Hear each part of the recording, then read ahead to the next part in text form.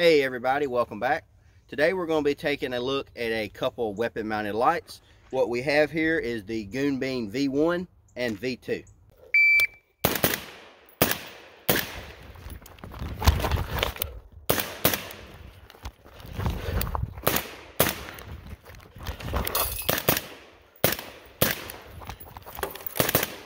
Now I did purchase both of these lights with my own money.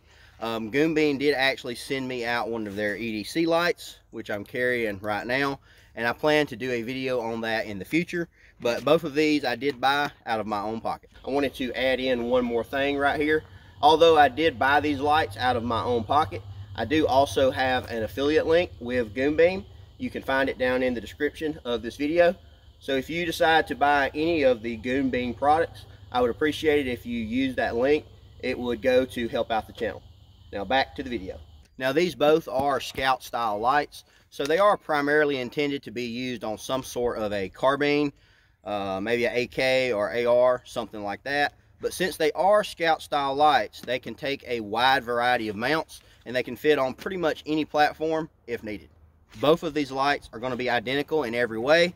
They're both going to come packaged in the box you see here. They're going to come with the same accessories inside the box. Really the only difference between these two models is going to be the output. The V1 version is going to have 700 lumen and 80,000 candela, whereas the V2 version is going to have 1400 lumen and 55,000 candela. So very impressive numbers on both of these lights. When it comes to candela versus lumen, as a general rule, candela is always king. Candela is going to measure how much light can be thrown at distance in a concentrated spot, versus lumen is going to measure the maximum output of the light in any given direction. With that said, let's go ahead and turn the sun off and take a look at the output of both these lights. The first light that we're going to look at is the V2. So this will be the 1400 lumen and 55,000 candela. All right, so the little berm you see right here is at 10 yards. Second berm there is at 25. The third berm, and you can also see that VTAC, that is at 50. There's a small white plate there in the center, that is 75. And the gong and all the other targets down there that you see are at 105 yards. Definitely got a lot of output and a lot of candela and lumens going down range. If I take the hotspot completely off camera, you can see where the flood has a nice shoulder line there. This light does have a decent amount of flood, but with that 55,000 candela, it also has a very respectable hotspot.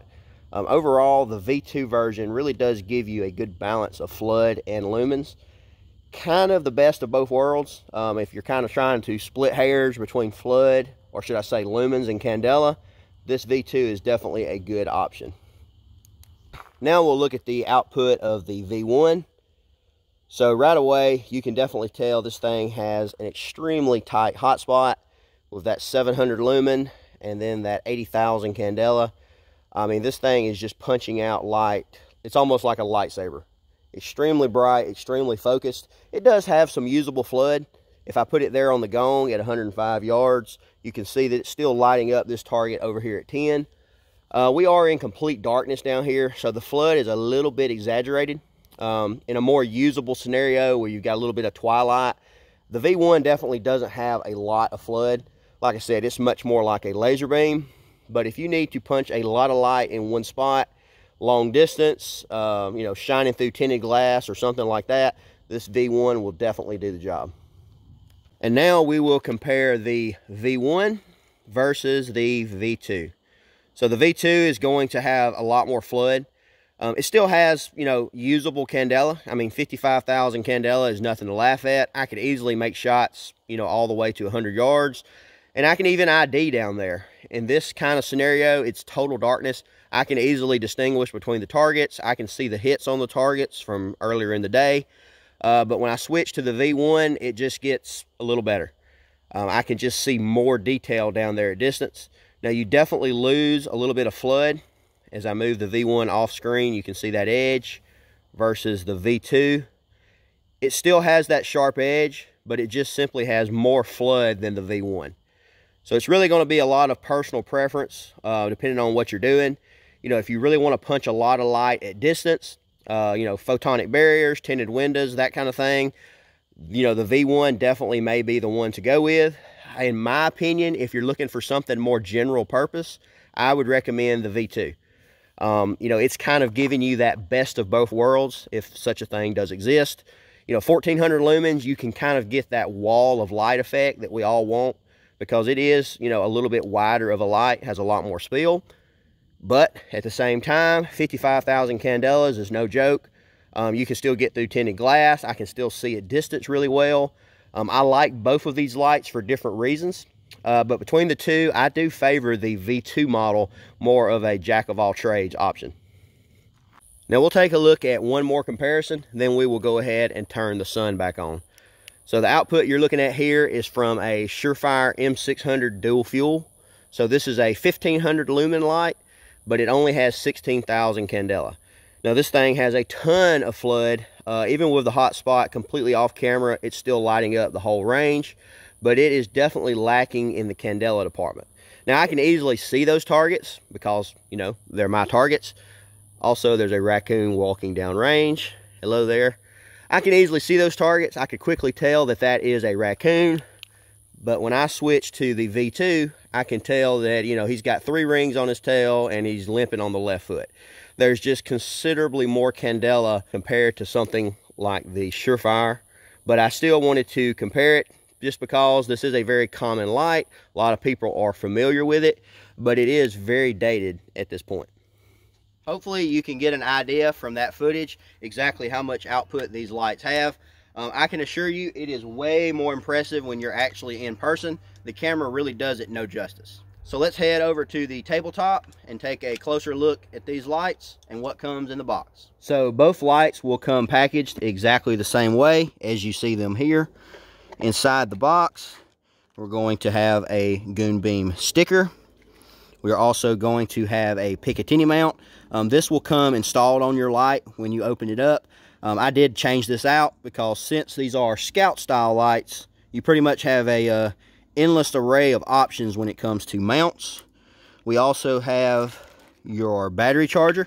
Now this light runs on a 18650 battery, which is included, but it is a dual fuel light, so it will also run on CR123s. So there is your charger.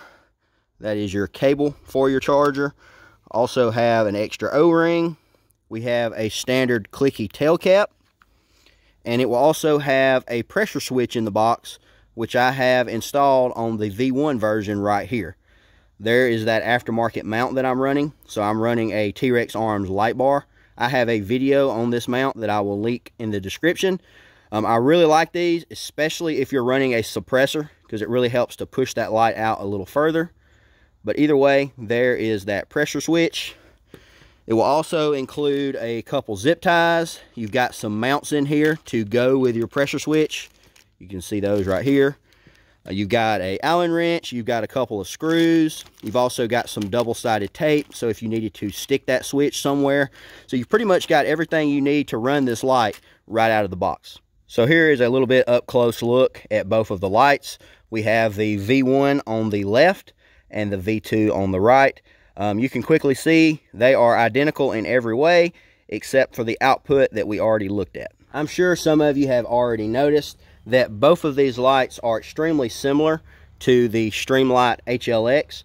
Matter of fact, they're basically identical as far as on the outside. They have about the same weight, have the same form factor, and from my experience, they've even had the same reliability. Streamlight is a very proven brand, so the fact that these seem to be just as reliable is definitely a good thing.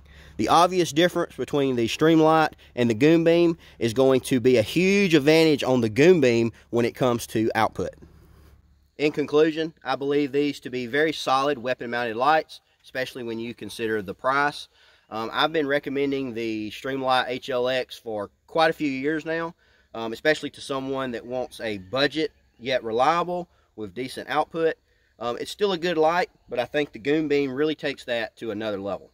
From the testing I've done, which has been several thousand rounds, the reliability definitely seems to be on par with Streamlight, but the output is way more. The output of these lights is definitely more comparable to something like Cloud Defense or Modlite, just to name a few, which are considerably more expensive than either of these lights. So if you're budget minded but looking for something with a whole lot of output, I would highly recommend the Goonbeam. So that's about it for today's video. I hope you enjoyed it and found the information helpful. If you would like to contact me, my email is down in the description. You can also contact me on Instagram and Facebook. And if you're not following me in those places, I would appreciate that as well. As always, thanks for watching. See y'all next time.